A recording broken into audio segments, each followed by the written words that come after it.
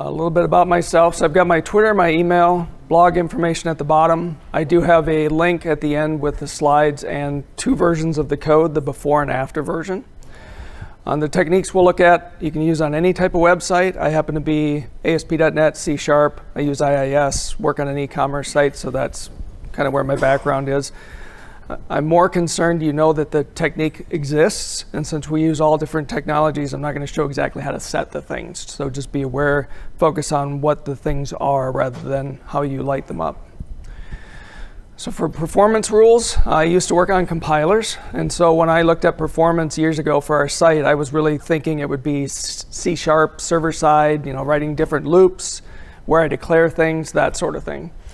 Steve Souders came out with an excellent book back then, and he basically looked at a lot of sites, and 80 to 90% of the time people spent on sites were waiting for page resources, so images, JavaScript, CSS. Most sites, it's not optimizing your server-side code. I'll show you how you can tell if that is what your problem is, but for most sites, that's not the typical problem. We're going to focus on 3 different things for performance. The first is I want to make fewer HTTP requests. And I'll show you, I put it in italics only because HTTP 2 changes those rules slightly. So I'll talk about that as we get there. You want to send as little as possible, and you also want to send it as infrequently as possible. So when I look at techniques later, I'll map them back to those rules. I'm going to use Fiddler throughout the talk. So Fiddler is a tracing tool built specifically for HTTP and HTTPS. How many people use it? Quite a few? OK. So there's 2 different versions. There's Fiddler Classic. I'm going to be showing Fiddler Everywhere, which is cross-platform, and that's where they're putting all their new investment and work. So you'll see newer features there now. I've got a site here. So I made a site that should look identical before and after. So I'm just going to open up Fiddler.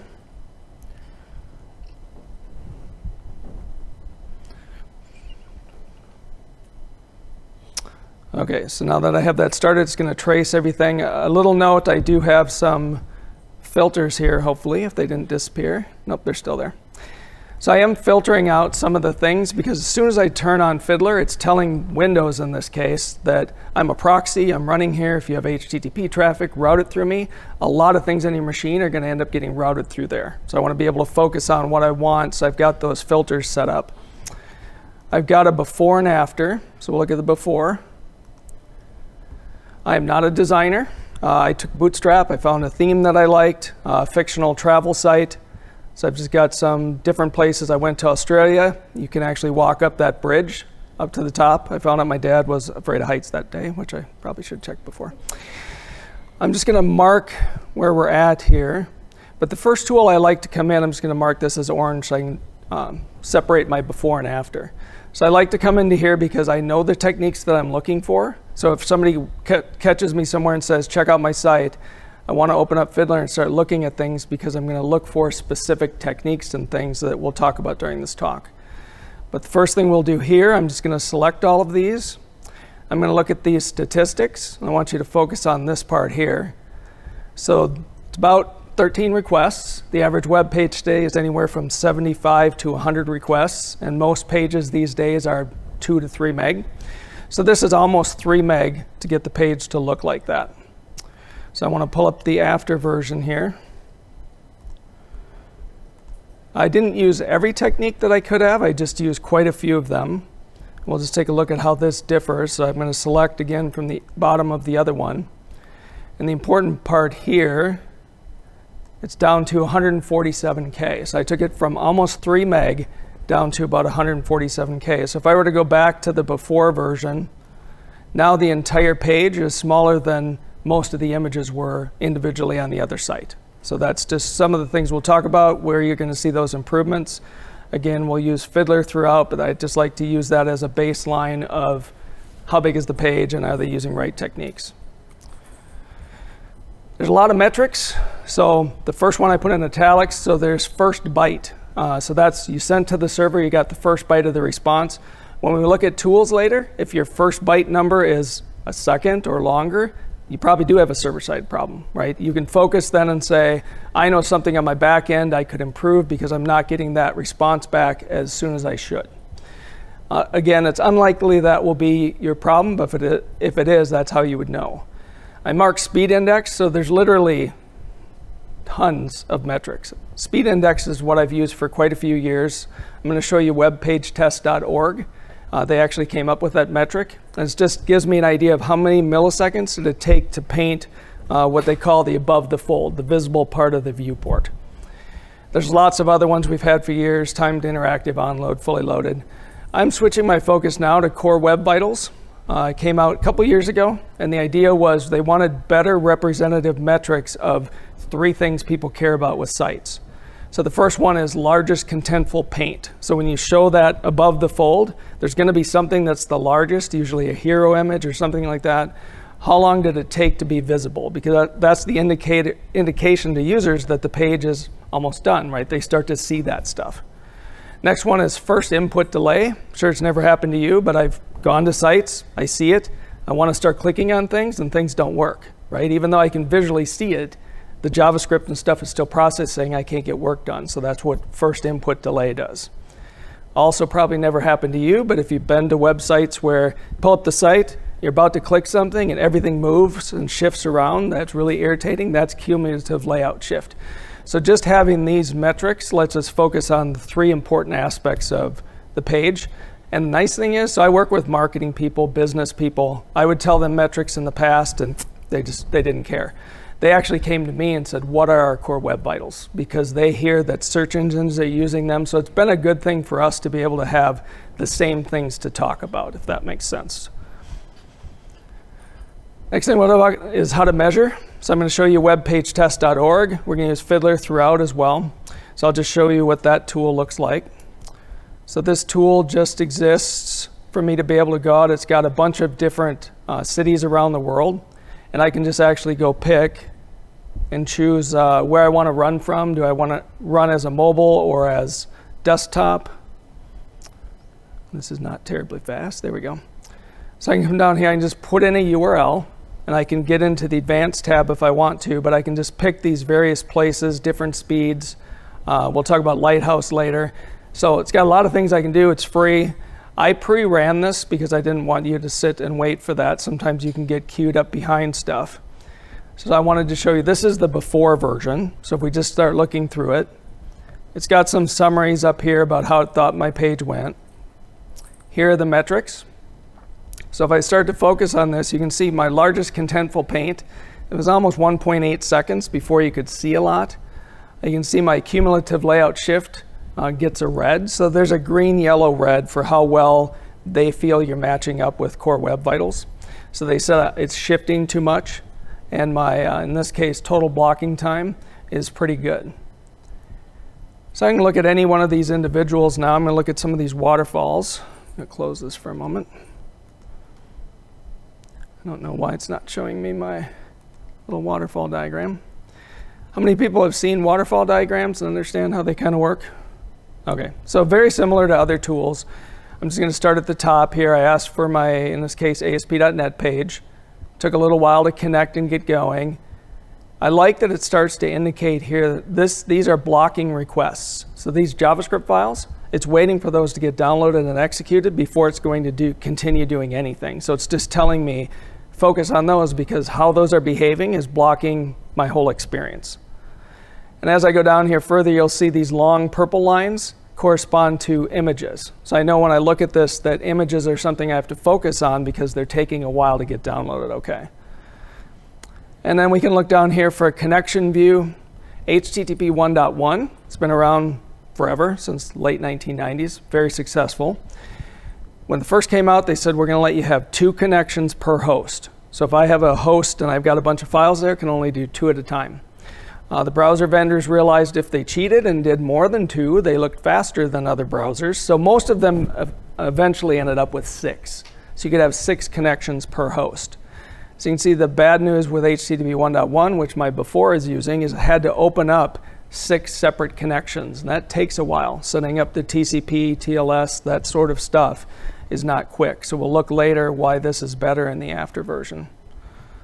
So we'll pull that up here. And we've got our summaries up top again, and I'm going to focus on the Core Web Vitals parts here. Largest contentful paint now is about ½ a second. There's no shift, and there's no wait for the JavaScript. I do want to show you one other thing I forgot. When I show this to marketing people, again, sometimes they just glaze over with all the numbers. I like that it has a video.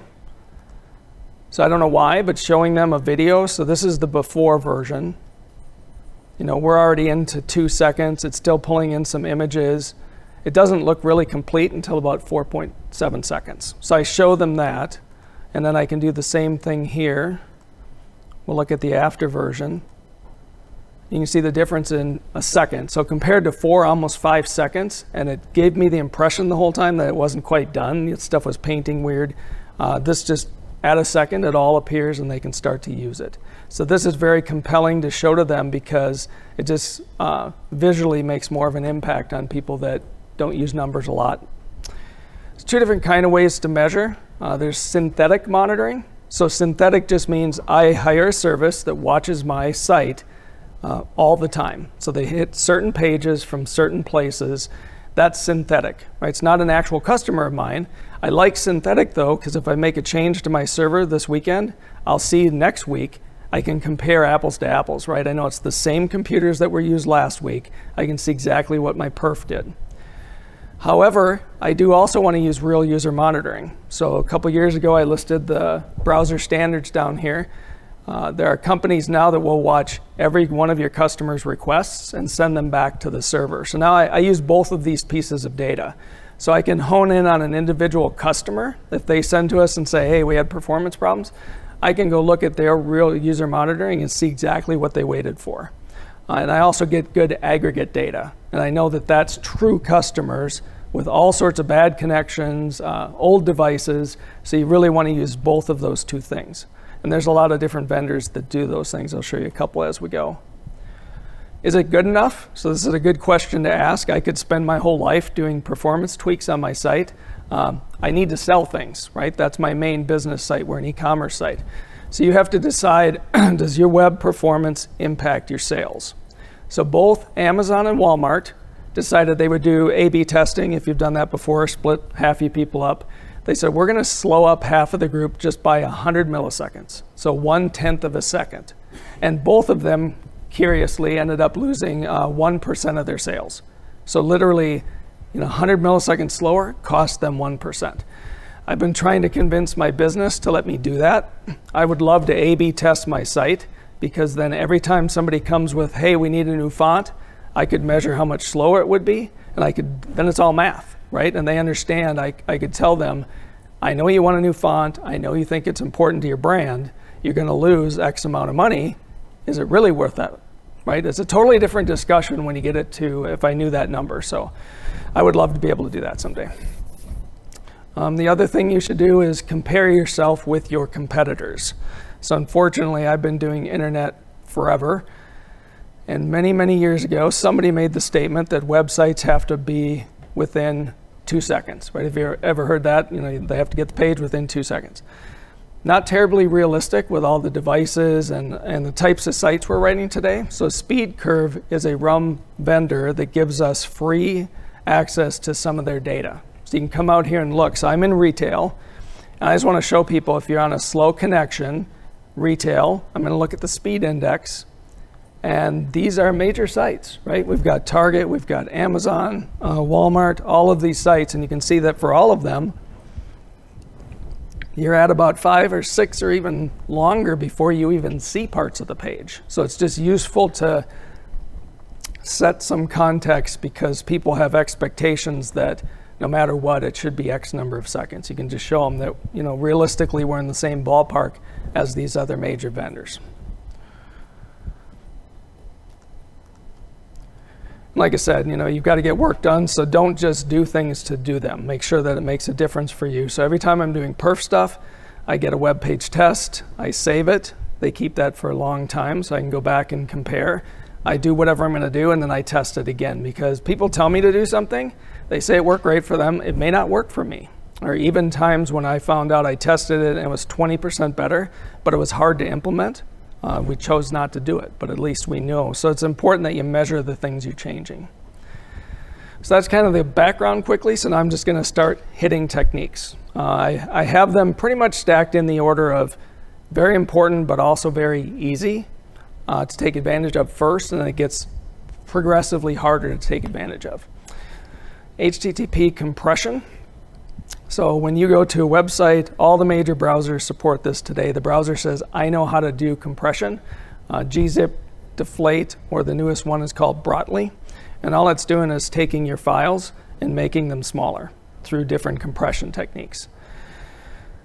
Minnesota, we're a rural company, so we could not get enough bandwidth into our building to support our site years ago. So we started scrambling for what can we do, and this was when compression was pretty early.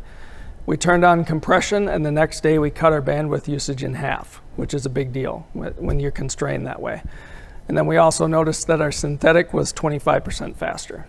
So we turned this on, again, something for you to take advantage of. It's really simple to set up. I'm just going to pop into Fiddler here again. I'll show you where you can tell if you're using compression or not.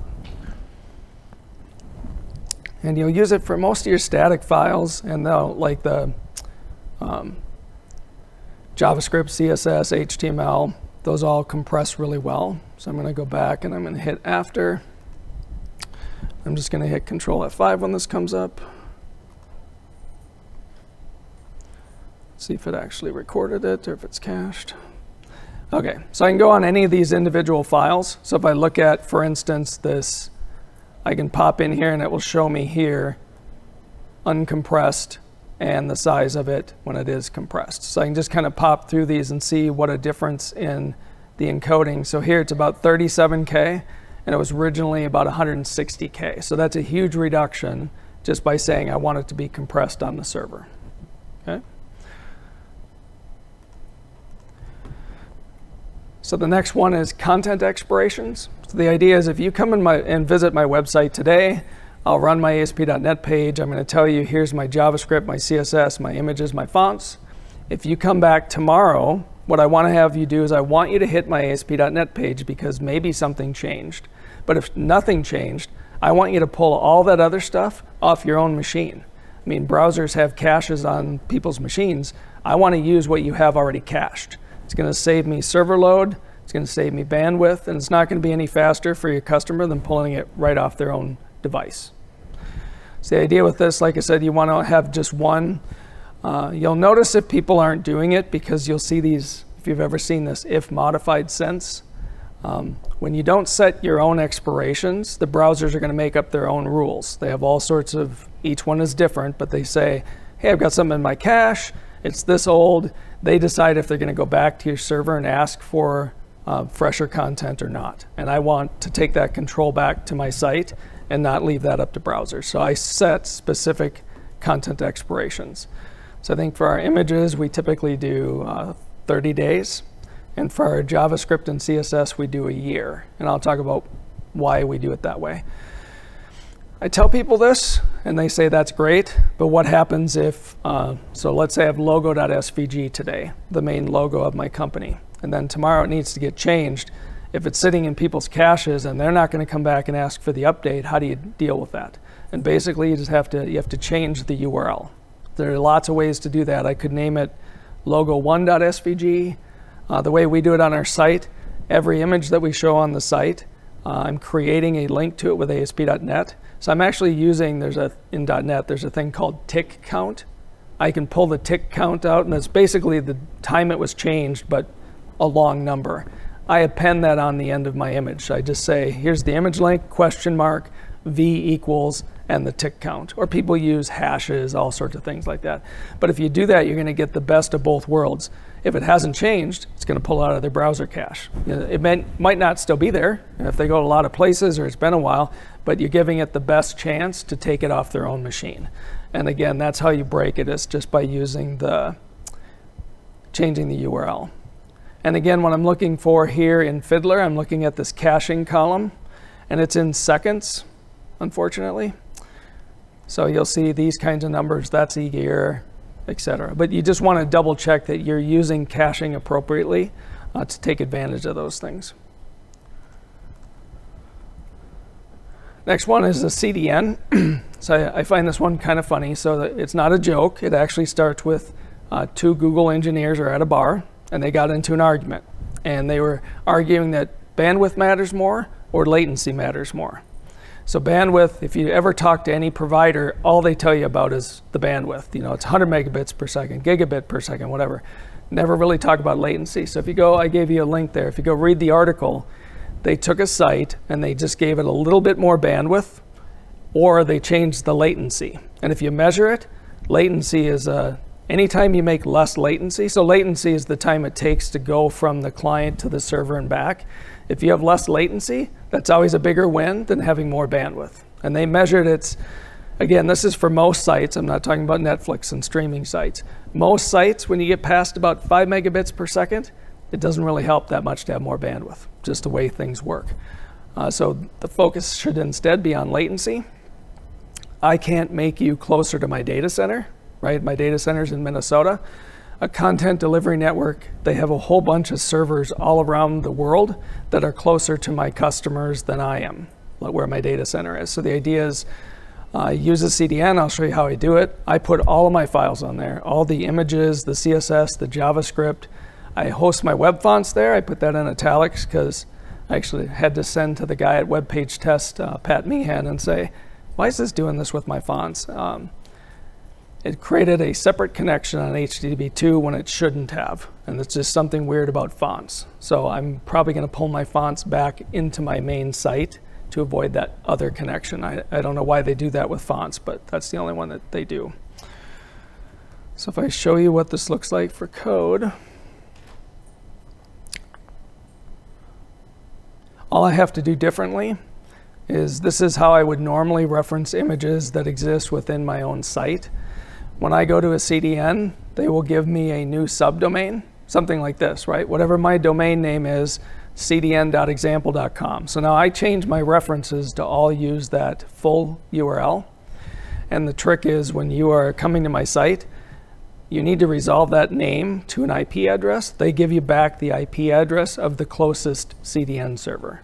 So the first person in the room, if you happen to go to my site, nobody's been there before, and there happens to be, let's say there's a CDN server here in Boston, you'd go to the CDN would say, I don't have this stuff. The CDN would reach out to me and bring it locally to that Boston server, and then everybody else who hits it's gonna get it locally here from Boston. And what I like about it is it's easy to do. It's also really cheap compared to when we did it. I mean, there weren't that many players when we first started doing this. There's a lot of people that can give you CDNs for cheap prices. And again, it's just a latency game. You want to be closer to your customers so they don't have to wait to get all of your images and JavaScript and CSS. Bundling and minification. So I put bundling there in italics because, again, that changes with HTTP2. But how many people have seen minified files? I'm sure. OK. So I want to show you what one looks like. If you open up a file and there's no white space and that's minification, you want to do that. We minify all of our CSS and JavaScript. I know people do it for HTML. I've heard a couple things. Sometimes it changes how things get laid out when you minify HTML, and I honestly have not found a good ASP.NET tool to do minification for me on the fly. So I don't do it for HTML personally, but I do it for all of our CSS and JavaScript. We also started this in HTTP 1.1. We talked about reducing the number of requests and latency and only having 6 connections per host. We actually took all of our JavaScript files and bundled them into a single file. So we bundle all of our JavaScript. We tack a version number on it. That's why I can set an expiration of a year, because if I rebuild the site, something changes, it's going to override the cache and make you come back and get the whole thing. Next day when we did this again, the home page was 46% faster. So about 6 hours of work, lots of tools will do this. It made a huge difference to our performance. And like I said, the bundling part I'll come back to when we talk about HTTP2, whether you want to do that now or not. But you should certainly minify. Next one, images. Avoid them if possible. So here, like I said, I've been doing this forever. Years ago, somebody said, I want this, designer says, I want a certain font on our site. Web fonts didn't exist, right? They would actually put the font in the font they want, and then they would capture that as an image and then host that on the site. Or if you wanted gradients that wasn't available on the web, they would do it as an image. There's a lot of things you can use now in CSS3, the gradients, the web fonts, all that kind of stuff. Don't use images for those things when it's built into CSS. It's going to be a lot faster. Next is use the proper type. So we're a responsive website. Most people probably are, where your site adjusts for the various breakpoints, the phone, tablet, desktop. SVG for logos, and the reason is it's scalable vector graphics. You can have just a single SVG file and it uses math to draw out the fonts. So no matter what the size is of the device, it's always going to be crystal clear because it's creating it off of equations, not off of bitmaps.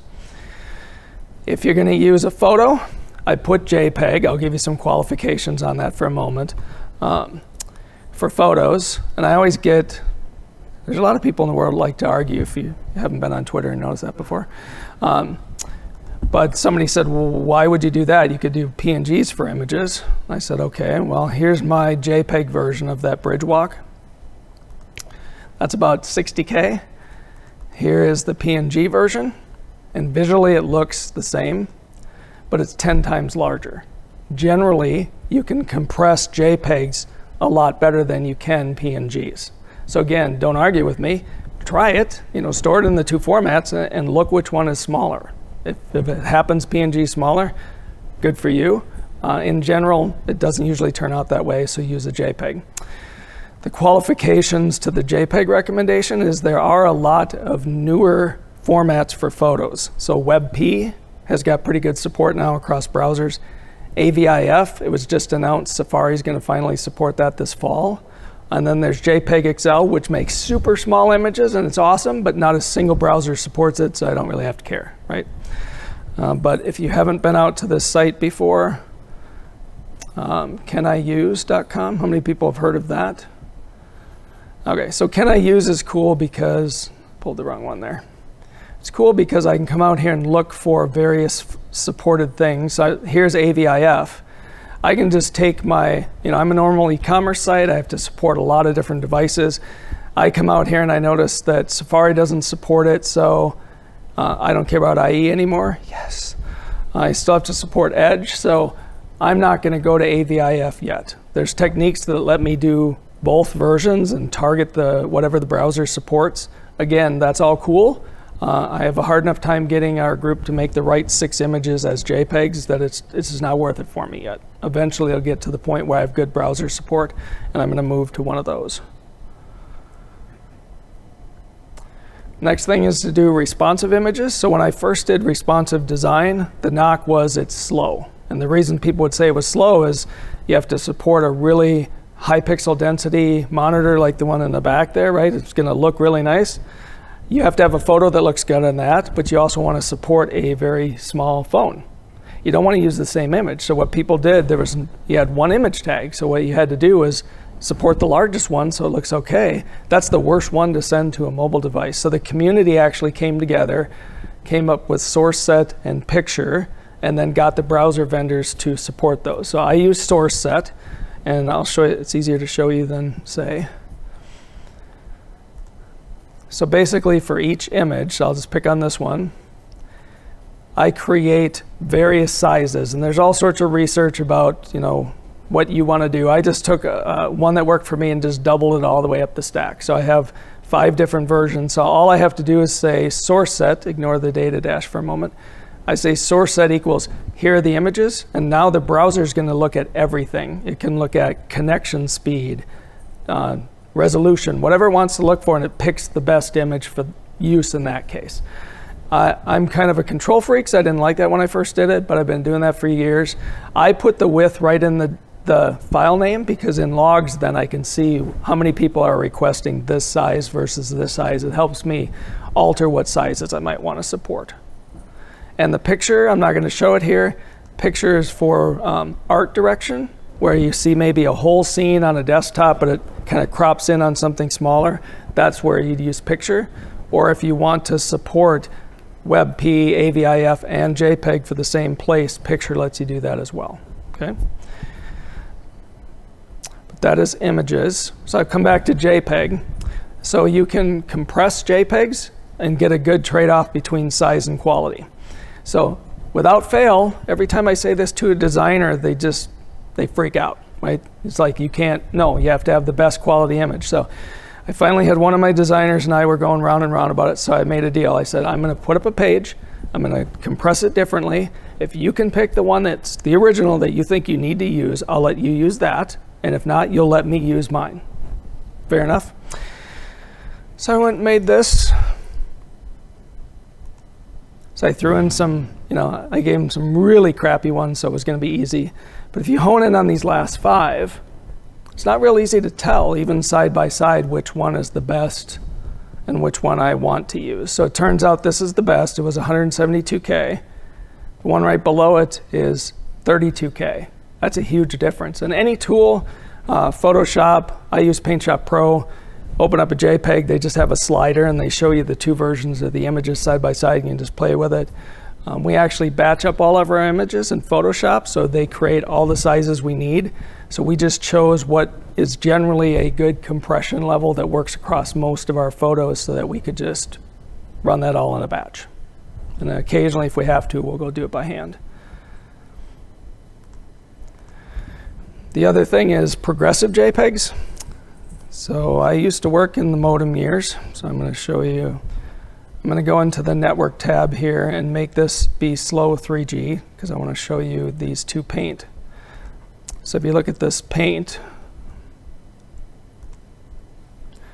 watch when this comes in. There's going to be 2, the same image. So if I do that again, the worse the connection is, the more you'll notice this. On a really bad connection, the one on the right, hit Control F5, the one on the right will just be painfully going line by line. Most people's JPEGs are the ones on the right. They're called baseline JPEGs. They literally paint line by line. Progressive, which is on the left, will bring it into focus slowly. So it'll show the whole image right away, and then it slowly makes it higher quality. And when again, it's not great to show you the connection difference here, but if you're on a slow connection, that paint just kills you. They end up being the same file size. So we're looking at going back to progressive just because we have people on varied connections. We think it'll be a better perceived performance for them, if that makes sense. The last one, if you didn't know this, when you take photos on your phone and such, it puts your lat long in there. All that extra metadata can waste space. So I use a tool called JPEG-Tran, and we run all of our stuff through that. So if I look at the before, I'm just going to pick like this guy. If you ever go into the details here, you'll see, of course that one doesn't have it. It usually has like the shutter speed, what camera I used, all that kind of stuff. JPEG-Tran I can just run on the command line and it strips all that stuff out.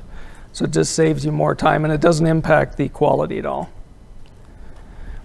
The next thing we did, I'm a frozen food site. You go to our ice cream category and we have maybe 70 products in there. We used to do paging. We'd see the first 15, you'd go to page 2, page 3.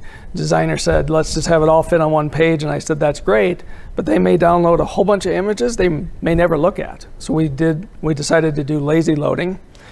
I happen to still use that plugin. There is native support that just came in like last fall, but it's not everywhere yet. So again, I'm going to stick with my JavaScript till it gets implemented better. But if I go back to, that's what this data dash trick is. Anyone that is not above the fold, so I look at every image. If it's above the fold for my largest breakpoint, I don't do this because you don't want to lazy load something that you want them to see right away. If it's below the fold, all I have to do is put data dash source set. And then at the bottom here, I include that JavaScript file here. So what that does is it does not try to download them. The browser sees that data dash and it says, I don't know what that is. I'm not going to do it. So it just sits there. As soon as you start to scroll, that plugin will say, this guy looks at it like he's about to come above the fold. It copies data source set to source set, and then the browser kicks in and asks for all the images, if that makes sense. So I won't show you. You can see it in Fiddler. You just run it, see the initial. I can mark it, and then as I scroll down, you'll see it's going to slowly bring in more and more images. So it's It's a trade-off of, I want your main page to paint really quickly, and as you scroll down, these images will just come into view. Next thing we'll talk about is deferred loading. So I took that same idea with lazy sizes. We have a lot of third-party things we use on our site. I don't want those third parties being slow to ever impact my main site. And so I'll warn you, this is my own code. I'll show you how you can do it differently with some things that are built into JavaScript. But the idea is I've got my page set up. You've got this onload event right here. I just have this JavaScript up here. So when the page onload fires, that's when I've got my HTML, CSS, the main important parts about my page.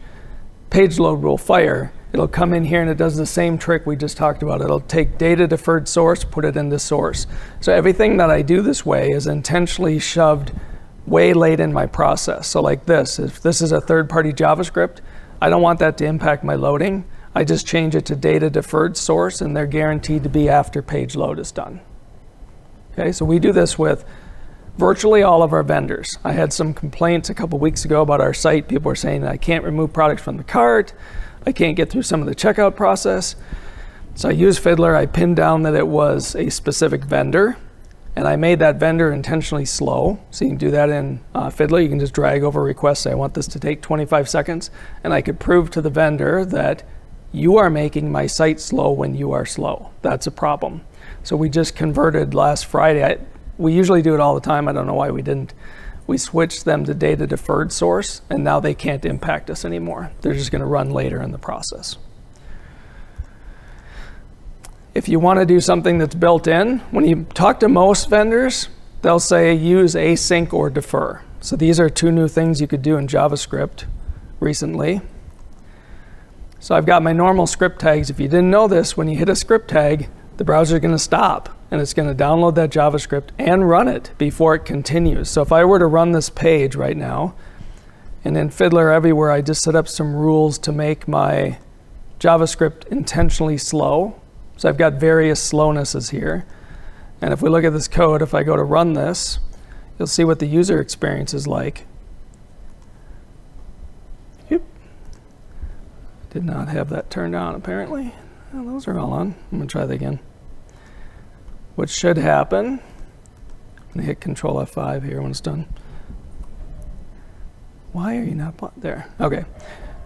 So I don't know why it's not blocking the first one. It's going to sit here and wait now. But the important thing is you're not seeing any of my content. All my content is being held because it's waiting for those JavaScript files to download. So every vendor in the world that you ever talk to probably says, put us first in the head because we're super important, right? And then you tell them, well, you could hurt us. And they say, OK, put on async. What async does is it tells the browser, I don't affect the paint, so please let me be downloaded in the background. The problem is, as soon as they're done downloading, they still run. So if they run slow, they're still hurting me. And that's why I use the deferred technique I talked about before. But if I tack async on here, it'll do that. The other thing to know about async is it doesn't keep your source order anymore. As soon as that file's done downloading, it's going to run. So if you need, like if that were jQuery as the first one and then plugins, I need jQuery to be there first. Use defer. Defer keeps them in source order, and it actually moves them a little later in the page lifecycle. So I use these, but rarely I like to use my own deferred because I want them to run as late as possible. There's also resource hints. Let's take a look what those look like. So these are things you can tell the browser that you're going to need this DNS for this host later, so just start it as soon as you can. So for you to give it to you in code, I put it as meta tags. I would focus on ones like pre-connect. So all this is saying is that I know later I'm going to go out to ajax.microsoft.com. In the background, start that connection, start the TLS handshake. All that stuff might be done by the time I get to the actual JavaScript file. You can actually set these as response headers, and that's how I would do it in production. So as soon as the page gets served, that goes down to the browser. So the browser doesn't even have to start parsing. It just sees a response header for pre-connect. It starts making that connection. Don't do this with all the resources on your page. I mean, people have gone then and said, I'm just going to make them all a pre-connect. This will be it. No, So selectively, like I would do it for my CDN. I actually tried it for my CDN, and it turned out that my other requests were so close to the top of the page, it really didn't give me the benefit that I wanted. So I just chose not to use it, but other people have had really good luck with that. A couple other things. So I really focus on critical rendering path. So I want stuff to paint right away and be available. I'm going to warn you that URLs are case sensitive if you didn't know this. So I'm going to clear out Fiddler here, and I'll show you I've got the exact same image referenced 3 different times with different cases. And if I go run that thing, and I go into Fiddler, you'll see it requested it 3 times. Now, I'm not going to code a page where I've got it back to back with different things, but we found as developers, I like camel case. The other person liked all lowercase. So we were doing all these expirations and all this cool stuff. Go to my page, you get the logo, you go to his page, and it would have to re-download it all again, which is a waste. So if you didn't know that, so we just made the rule that all of our URLs are lowercase. Just made it easier for us. I won't talk too much about these. The font subsetting, our company was acquired by a Korean company. And at the time, they said, go out and put on the homepage of the site this little blurb. And they gave me a font to use. And I took the web font. It was like 2 meg. Like, this is a 2 meg font file. I'm not going to put that on our server. So I went out to, I think it was Font Squirrel. And you can actually look in there. And it was because all of the Asian glyphs were in that font that I didn't need. So I actually subset it. I took it from a 2 meg font to a 28K font, which made me much happier. And so the last one, TLS 1.3, is a security thing, right? It's better HTTPS. It's got better algorithms, etc. It turned out when we turned on TLS 1.3 on our CDN server, our pages got 20% faster. TLS 1.3 has less connection setup time. So not only is it more secure, it turned out to be 20% faster. It's not very often you can click a thing on a configuration and get 20%. So I would recommend you do that for those 2 reasons. HTTP 2, lots of things about HTTP 2. I'm going to focus on that fully multiplexed connection. So they said we're not opening 6 connections anymore. We're just going to open 1 connection per host and multiplex everything over that 1 connection. So when they did that, all the tricks I was using in the past to make things work better, like making less requests to manage these precious 6 connections that I had, went out the window. I don't need to do that anymore. So I listed some techniques that I've used over the years, other people use. Bundling, there's been a lot of arguments about bundling. I bundled everything before, and people are saying don't swing to just not bundle anything. It's probably best to have several smaller bundles with associated JavaScript files. So again, test it out for yourself.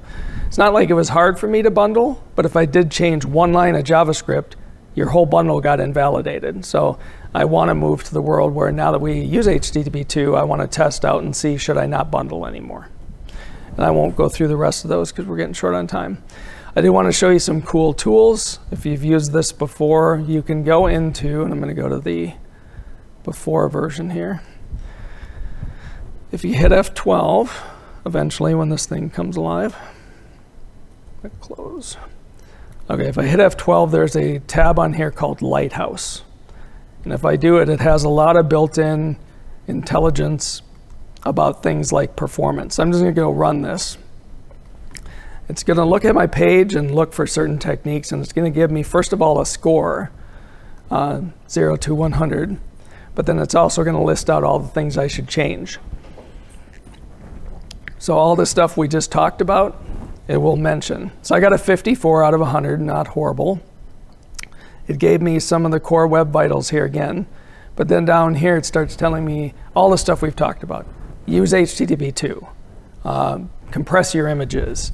Do compression. Look for render blocking resources where you want to use async and defer and stuff. Minify your JavaScript. Minify your CSS. So again, it's just everything we went through. It's built in where you can go find out. And then if you don't know what those things are, they have links where you can go out and read articles about, I don't know what you mean by compression. How would I do that? What does that mean? So I'm going to pull up my after version here. We'll just run that again. We'll cross our fingers.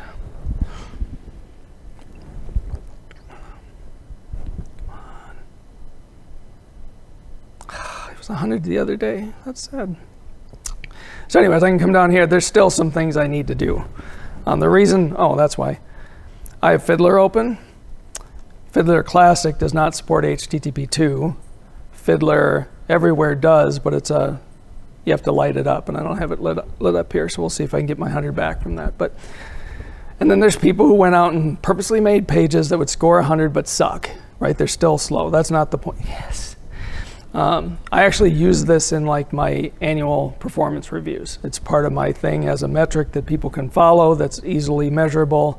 Can I make that move from one number to another and show that we're improving our performance? So that's kind of cool. So I am a Pluralsight author. I do have a full course on web performance. If you want to see some of the how do you do these things, the image 1, 2 goes, here's Paint Shop Pro, here's how you do the compression, all that kind of details. I have my most recent is debugging your website with Fiddler and Chrome developer tools. So basically, this doesn't work on your site. Which one of those two or both is the appropriate way to troubleshoot that problem? And then I have an advanced Fiddler one that just goes into all sorts of details for Fiddler Classic. So that is my Twitter, my email, my blog. That's the link to the slides and the code. Again, you'll have the slides, and then it'll just be performance before and performance after. And again, I didn't do everything I could have in the after version. I just did some of the easy ones, but you could see the improvement that we saw earlier. So with that, that's all I had. I'm going to be around the rest of the day. If you want to ask any particular questions or follow up on any of those channels, will work. So that's all I had. So thanks for coming.